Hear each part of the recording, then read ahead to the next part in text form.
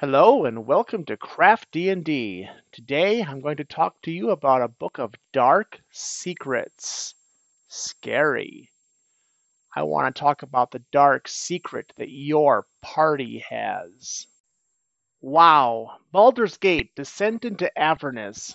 This book is simply fantastic. Baldur's Gate, that cesspool of decay and despair, has been affected by a great evil that contributed to the city's moral decay for decades. You have random murders from cultists, the populace is in panic, and the Flaming Fist are running roughshod over everything. Not even the party is pure, no. As a group, the party is bound together by a dark and foul deed. Their dark secret. Only it is not a secret. At least one other person in Baldur's Gate knows, and they use this power to manipulate, blackmail, and outright control the party to do their whims. It doesn't even matter if you are a devout, lawful good paladin. You are still part of the dark secret, and in the eyes of the powers that be, are just as guilty as every other member of the party.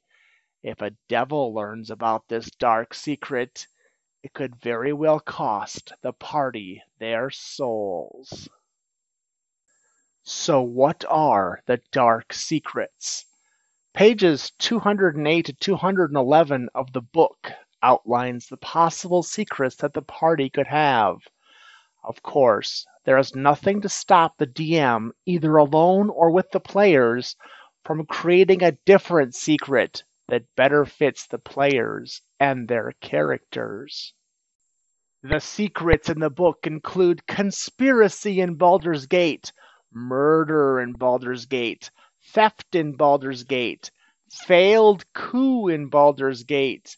If you wanted to make up your own, you could go along similar themes such as kidnapping or the worship of evil gods.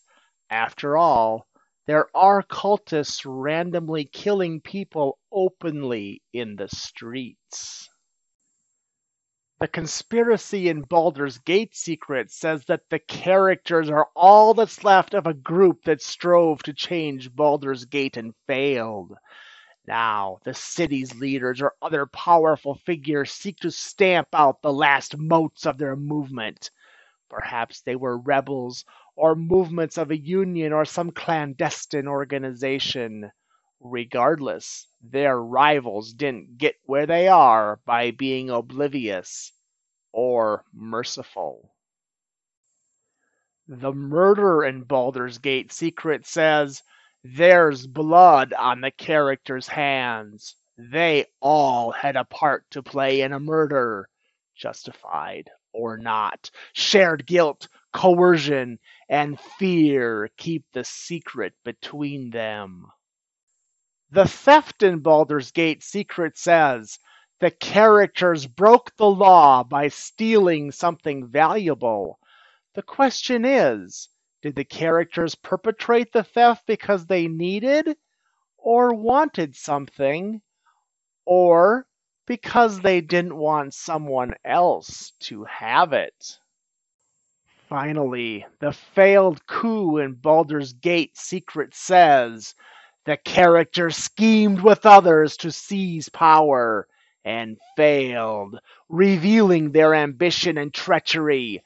The dark deed can be something as small as attempting to gain control of a patriarch house to something on a much grander scale, such as trying to unseat a duke, seize control of a guild, or topple the Flaming Fist.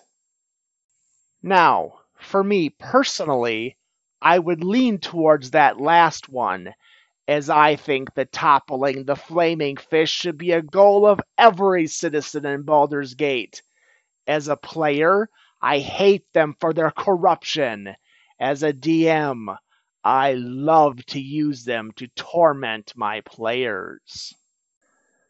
After the group decides upon the secret that they all share, then they can either pick or roll dice to determine the details of their secrets.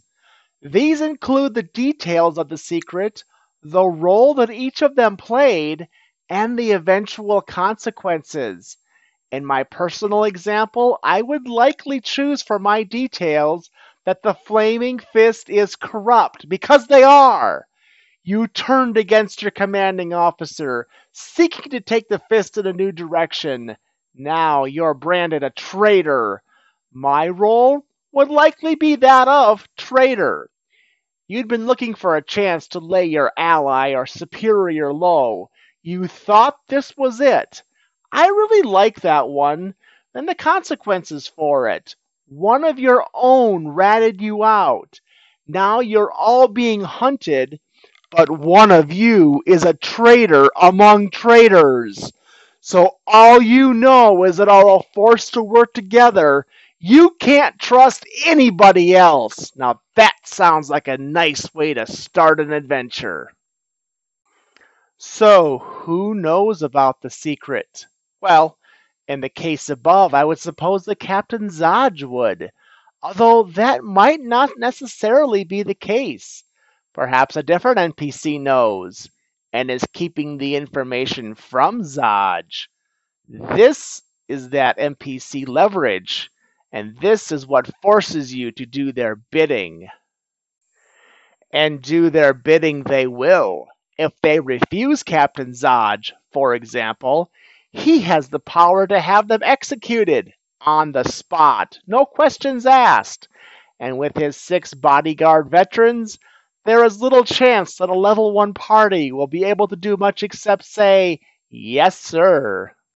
Or perhaps the dark secret that the group chose was murder in Baldur's Gate, and the consequence was that somehow the victim is still alive and knows what you did.